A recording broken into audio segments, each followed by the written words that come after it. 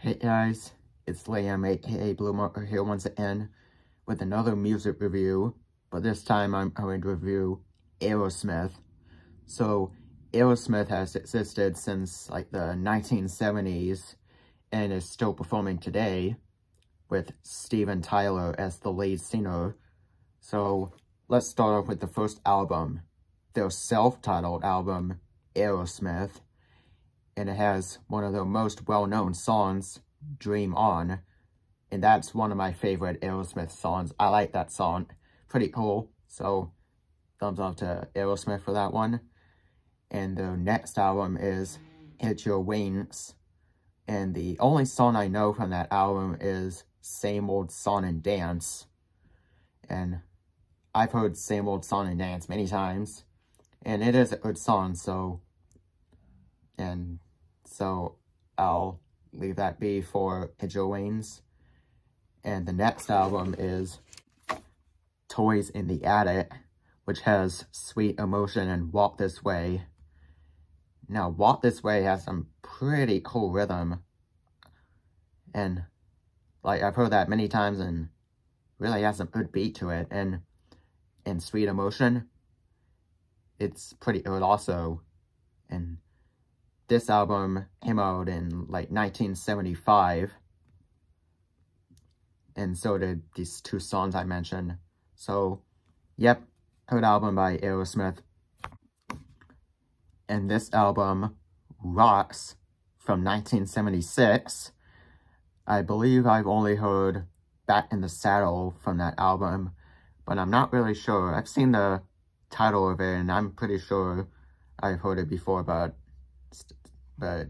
and not really sure, but I believe it is a good album though.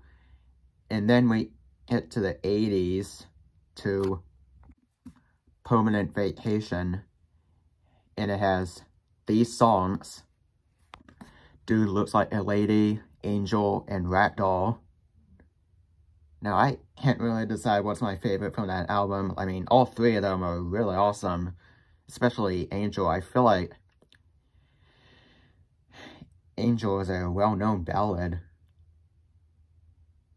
and I've heard Dude Looks Like a Lady many times, and Ragdoll also. I think Ragdoll is pretty cool, so yep, thumbs up. And then the next album, Pump, from 1989, it has Janie's Got a Gun, Love in an Elevator, What It Takes, and The Other Side. And I have heard all four of these songs before, and they're quite amazing. I mean, like even in the 90s, Aerosmith did really awesome. And, yep, I like all four of them. Janie's Got a Gun, Love in an Elevator, The Other Side, and What It Takes. So, yep, good.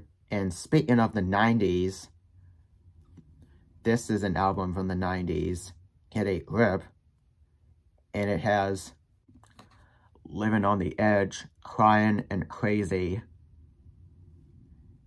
And yes, you probably get this by now, I've heard all three of them before. And then, this isn't in a Aerosmith album, but this is I Don't Want to Miss a Thing, which was actually from a movie in 1998 where Steven Tyler's daughter starred in.